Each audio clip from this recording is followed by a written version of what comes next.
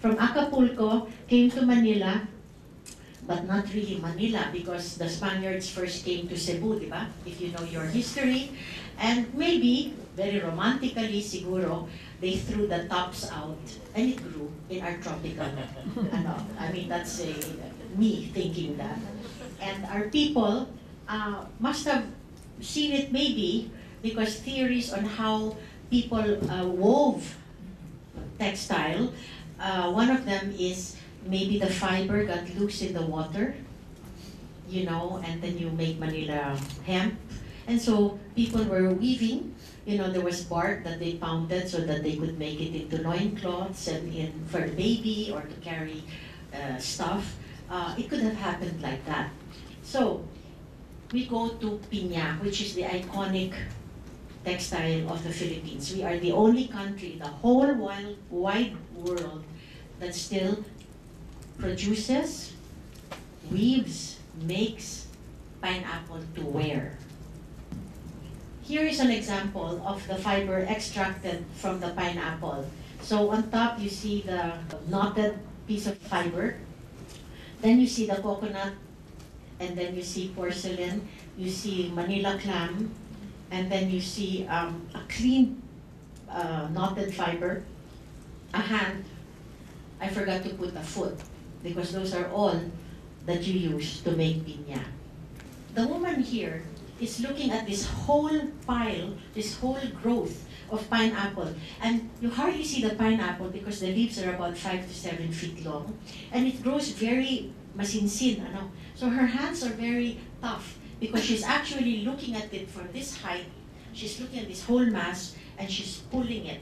And then she begins to cut off both sides of the pineapple because it's very sharp, no? So she's scraping it away from her, and the first to remove the glucose, and she's using the porcelain. So the first layer, she's taking off the glucose. And the fiber she's taking from that is called bastos. And bastos in our language is rough, uncouth, rough. The second layer, she scrapes again, and it's called liniwan. This is now the fine piña, the fine one. And she's using the coconut. And she's taking all of this and she's putting it aside. So here's a close-up of the liniwan and bastos fiber.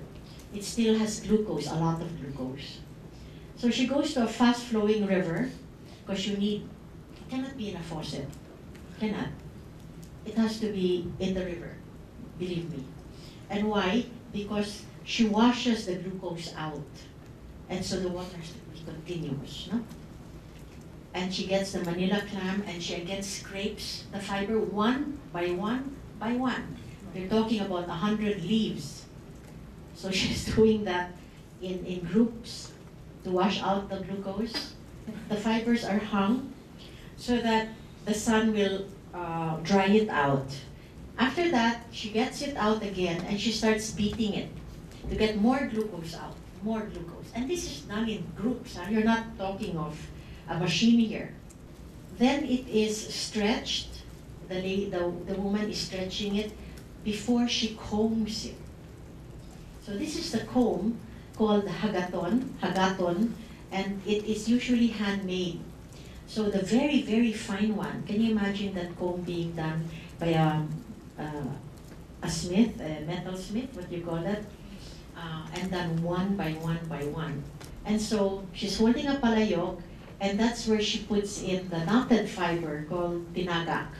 She knots it using the bamboo pole, and she hangs these fibers, and she takes it one by one, and she knots it like that. So she cuts it. She uses a scissor, but before it was a very sharp piece of bamboo, very sharp. That was the scissor. When the knotter is finished, usually it's with the eye, huh? And it's called tinagak. She brings it to the market, and they usually sit down there, and the weavers come and they start haggling on how much they could, this is. Now the demand is really, really strong. There's not enough planting of it. Not enough planting. Not enough weaving. This is my take today of the kimono. Yeah. So this one is very expensive because it's all in hand. But look what I put here. These stitches are modern now. You see this? Can you see this in a barong? Nice, huh? So my people, my girls, they embroider this. Now I teach it in Laguna. This is a take on a short skirt. Yeah, I wish I could wear it, but at my age, haha. So this is woven. This is woven by the itnegs. You know the itnegs? Tingyan, Apin Abra. That was also one of our livelihood. You can go and visit them, and they will weave it for you. But I also mixed it with Maguindanao, Cotabato. Weave here, I mixed the itneg, and I mixed the Indian. Landap is the Muslim malong from Maranao. Huh? Maranao is different from Cotabato. Don't get confused because the two ethnic people are two different people. This is a take again on that. I never throw piña away because it'll just get more and more expensive. So these are with little balls. So I taught Sofa how to make the balls. In the first day, Sofa students said to me, "I'm learning to make a little blouse." I said, "Yeah, you learn how to make a little blouse. Then you can tell the people, your workers, after how long it took you, and you know how long they will learn. If you don't make it yourself, you don't know. They can fool you." This is very fine abaca that got destroyed in the floods of Aklan. So I went to the people who wove it, and I saw all destroyed textiles. And I said, if you give it to me at a good price, I'll buy it. And I bought it, okay? Those who come to me and take lessons with me, I only want those who want to be creators, who will take that to heart. And it's not only in embroidery, it's in every aspect of life. It's in every aspect of being Filipino. It's our identity as Filipinos. We're the only country in the whole world. You wear something like this, you don't even have to talk. They'll know that's Filipino.